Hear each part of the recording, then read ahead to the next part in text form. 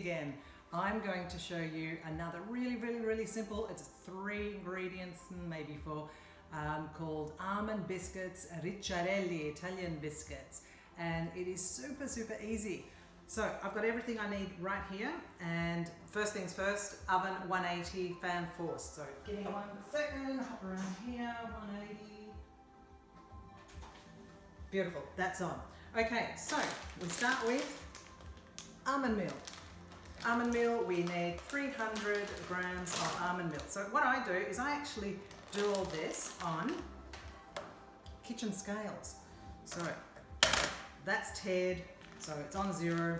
So 300 of this, 300.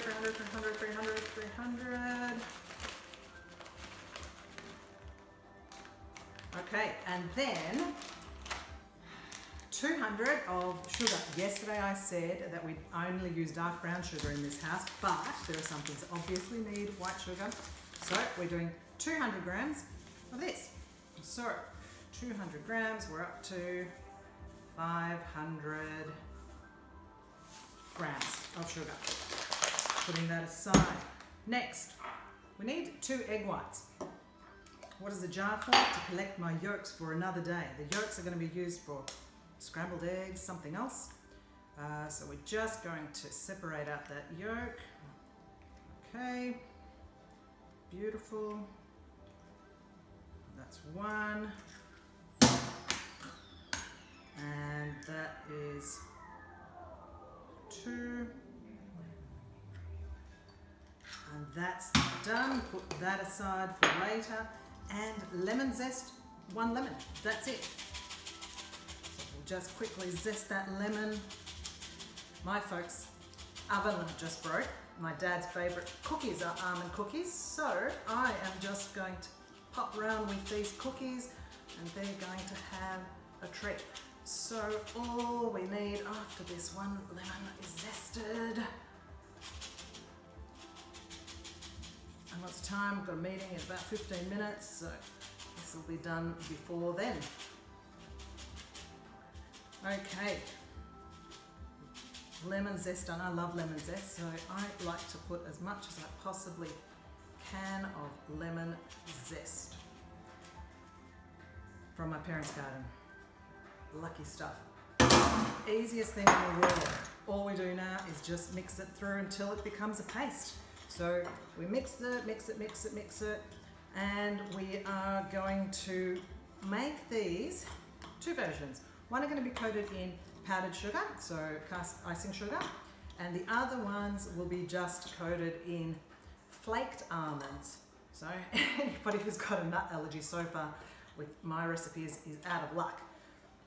So now, this is not quite vegan, but gluten-free, because there's no flour, and that's pretty much done. So just going to put a little bit of icing sugar in 1 bowl, just to show you how we're going to make this work, and some flaked almonds in the other.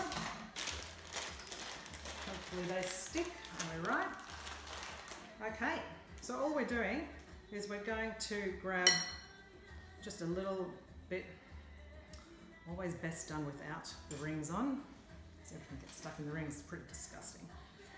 Okay, so I won't be making all of them in front of the camera. We'll just do a couple so that you can see. We're just going to roll the first one into flour, and then just put it on the baking tray. So this is just a normal baking sheet that I use. It's totally non-stick, so I don't have to worry about getting any baking paper out either. And the other one I'll show you is just in some flaked almonds. So you would have seen these at Italian shops, and very Italian type of a cookie. So it's basically just, you know, covered in some slivered almonds, or sorry, flaked almonds, let's get it right. So once we do all those, it's going to make about 18, depends on the size of the cookie you like, but perfect for coffee, and we'll bake those, as I said, 180 for 16 to 18 minutes. So we'll keep going here, pop them in the oven, and we'll come back to you. Okay, we're back. So I managed to put them all together, and hopefully that's going to show you what they all look like. So here are the ones with the almonds, the flaked almonds on the outside, and here are the ones with the sugar on the outside. And we're just going to pop those into the oven for 10 to 12 minutes. I think I misled you before. It's 10 to 12 minutes on 180 fan forced. Okay, let's do it.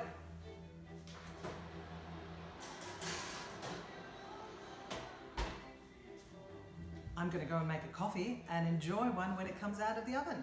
See you shortly. Okay, the time, oh, it's up. There we go. Let's get them out of the oven.